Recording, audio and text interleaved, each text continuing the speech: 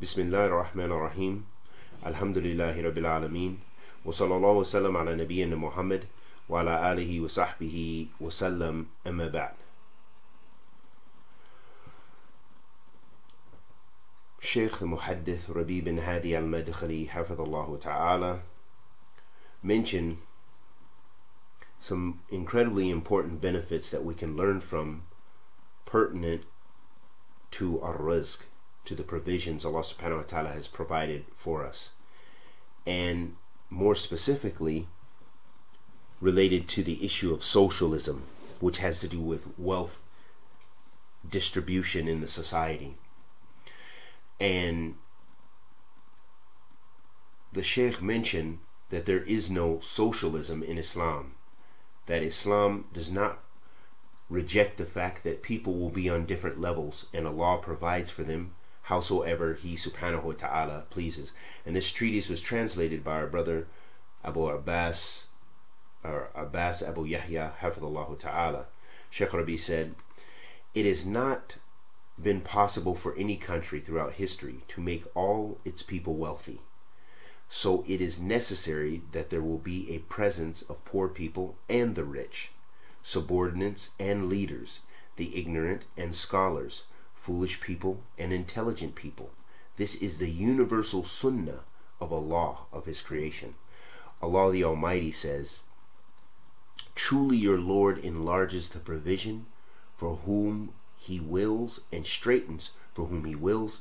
Verily He is ever all-knower, all-seer of His slaves.'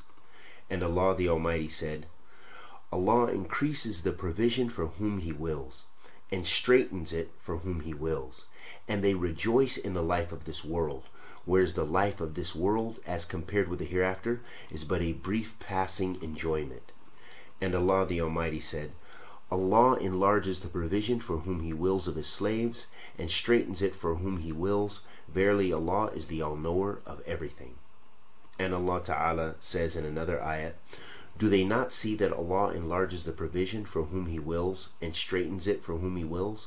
Verily in that are indeed signs for a people who believe.' And Allah the Almighty also says, 'Say, truly my Lord enlarges the provision for whom He wills of His slaves, and also restricts it for Him. And whatsoever you spend of anything in Allah's cause, He will replace it, and He is the best of providers.' Allah subhanahu wa ta'ala says also in the Quran, 'And if Allah were to enlarge the provision for His slaves, they would surely rebel in the earth. But He sends down by measure as He wills. Verily He is in respect of His slaves the well-aware, the all-seer of things that benefit them.'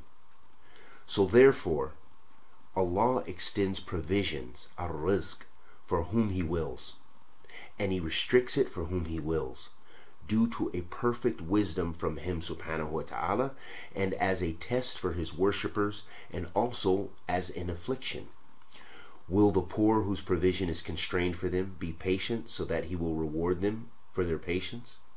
Will the rich be grateful for the blessings of Allah upon them, or will they reject the blessings and be haughty because of the wealth? So Allah will reward the grateful with reward due to their gratefulness. He will punish those who disbelieve in His blessings with a deserving punishment.' And we ask Allah the Almighty to bless us to be of those who, if they are given, they are thankful, and if they are tested, they are patient, and those who are pleased with Allah subhanahu wa ta'ala under all circumstances. And may Allah subhanahu wa ta'ala be pleased with us and forgive us of our many sins. Wa sallallahu wa sallam ala nabiyyina Muhammad.